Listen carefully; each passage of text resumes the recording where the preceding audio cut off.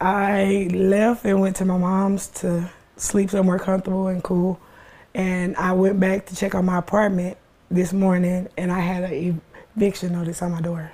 And what did that eviction notice say? It said, because I came on the news, he doesn't want me to stay on his premises anymore. I have 14 days to move out. First no AC, now no apartment. Kia Parker is having to look for somewhere else to live, something she was not prepared for. It's the deposits, the rent, the moving truck, all that stuff, it costs money. We spoke with State Rep Mickey Dollins, who says this is a case of retaliation by the landlord. This lady did nothing wrong. She in fact just wanted her air conditioner fixed.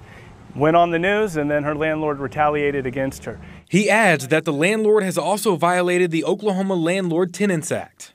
I would say also that the fact that this landlord only gave her 14 days is a violation of the Landlord Tenant Act. He has to give her at least 30 days, so it sounds like this landlord is setting himself up for a pretty substantial lawsuit. However, we spoke with the landlord today, and he says not everything Kia Parker has said has been true. First of all, she said it was out for 4 or 5 days. That was untrue.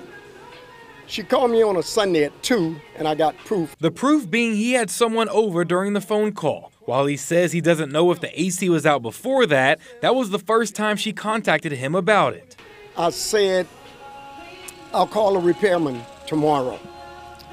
She said, okay. They got jobs to do. They're not going to drop other people's jobs and come and do one for me. But I appreciate him coming in 2 days. That's the best I could do. That repairman, though, will be too little, too late. The eviction notice still stands, and Kia says she's already started looking for a new place. I'm sorry that you mad that I said something to the news about it, but you wasn't picking up your phone for me anymore.